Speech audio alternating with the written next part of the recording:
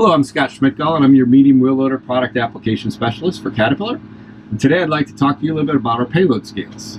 I'm going to focus on giving you an introductory look at how these payload scales are laid out in the display and what it takes to make them function. So once you get on your machine, this is the standard machine display, and you can see some general machine information. If you want to get in to activate your payload scale, it's simply pressing this truck bed on the left-hand side. And right now you can see that payload scale is actually in the disabled mode. You can press the button to activate it. Now your payload control system is on. And on that display, you can see how it's laid out. On the right-hand side is that bucket. On the left-hand side is your hauling unit, or basically where you're delivering that material to, because this is your cumulative weights.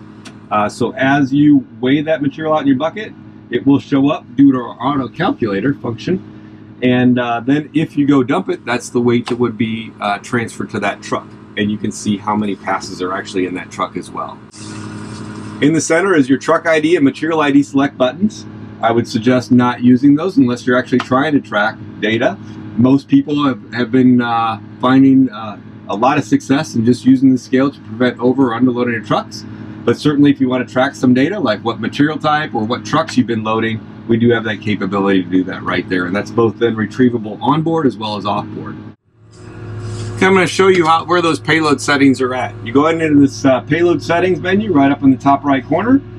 And you can see you've got your set weigh range, tip-off feature, payload display mode, weight units, as well as list management right there in that one payload settings menu.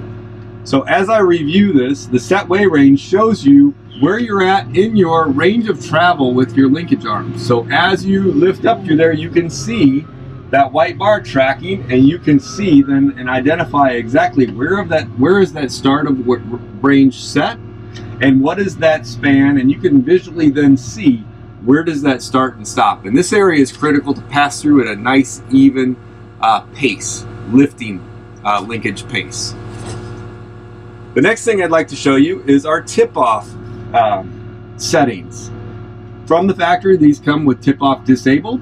We consider tip-off an advanced feature. If you would like to use it, I'd suggest that you would actually set it as auto to stockpile, because why carry more material to your target that you don't need, because you just have to return to the end and dump that material back to the original spot if you've got leftover material. So we like to suggest auto tip to stockpile. You could also then tip to truck. We do have that feature as well, but we'll show you a little bit more about that as we move forward. So anytime you get on a loader, it's always good to warm that loader up, get it ready to work. And then before you go to work, or before you're wanting to use the scale, you would simply make sure that that bucket is clean and empty, rack it back, lift it up through the weigh range, and that signifies that you went through the weigh range. There's your green box. Press this bucket 0 button, and you will get a message saying 0 accepted, new 0 point set. That is telling the system that you have now tiered that system out, it's ready to work, and you can just basically get to moving some production from